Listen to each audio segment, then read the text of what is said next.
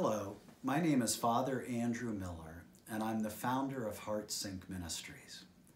I'd like to take this opportunity just to tell you a little bit about HeartSync Ministry.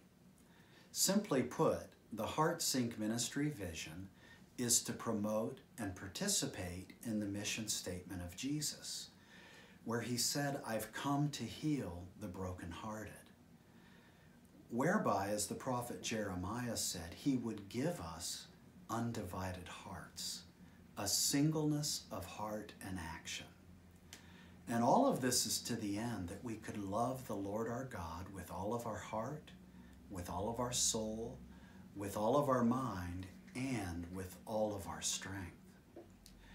As Jesus put it, this is the first and the greatest commandment, and the second is like it, to love your neighbor as yourself.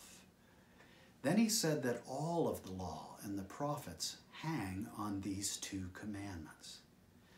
Just think of that.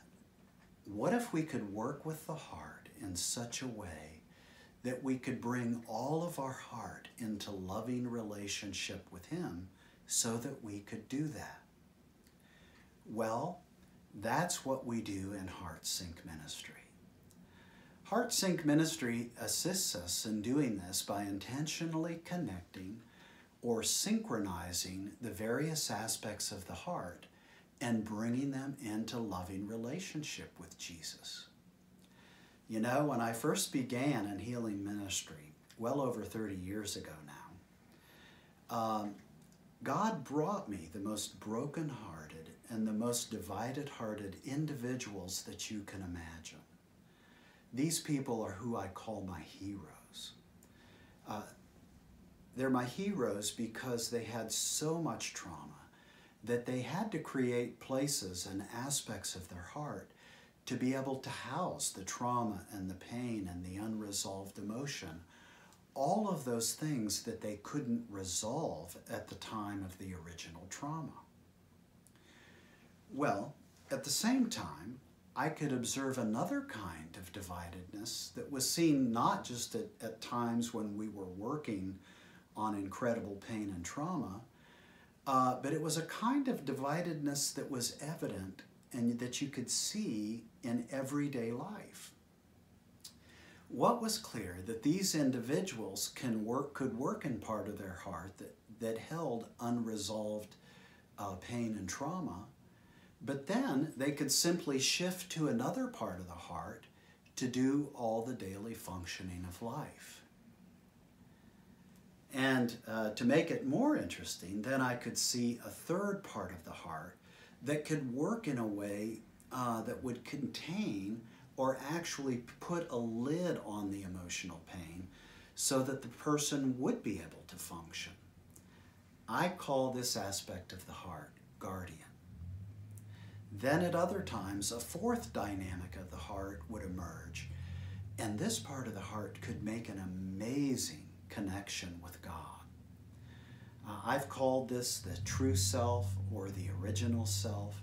Others have called it the heart that Jesus gave us. Eventually, in 2005, this question emerged. What if all people exhibit these four aspects of the heart?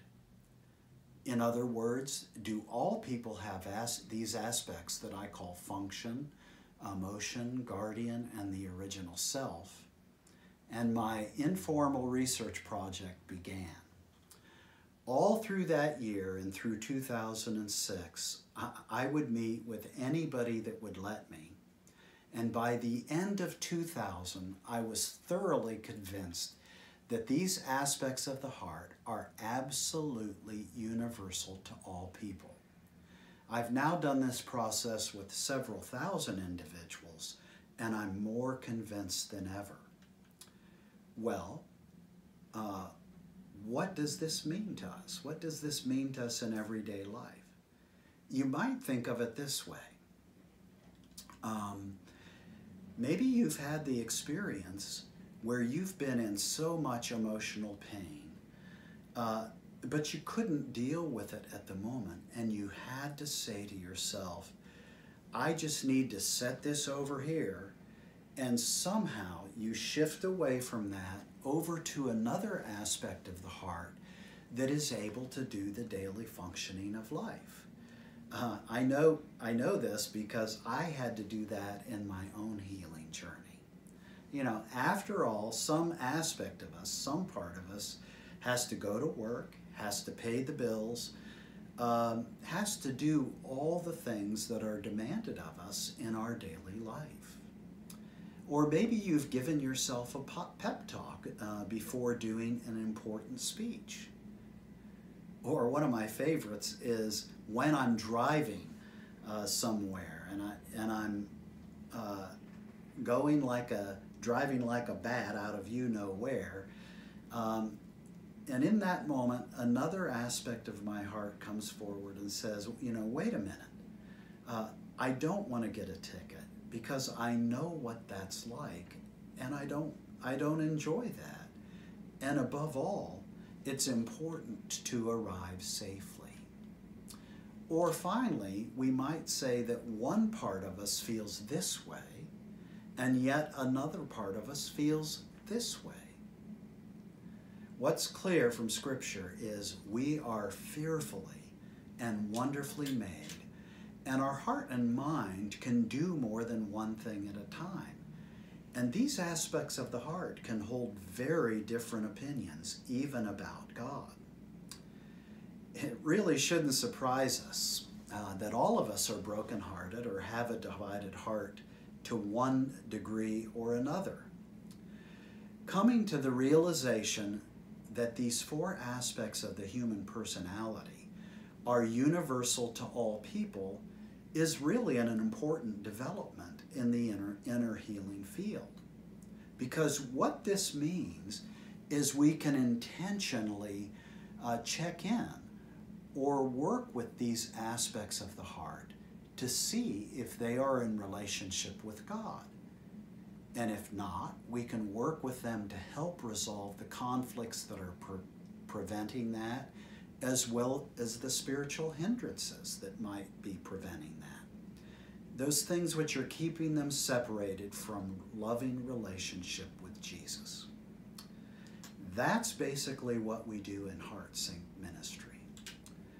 Really, all of us should be interested in this quest of coming to the place where we can more fully love the Lord our God with all of our heart, with all of our soul, with all of our mind, and all of our strength.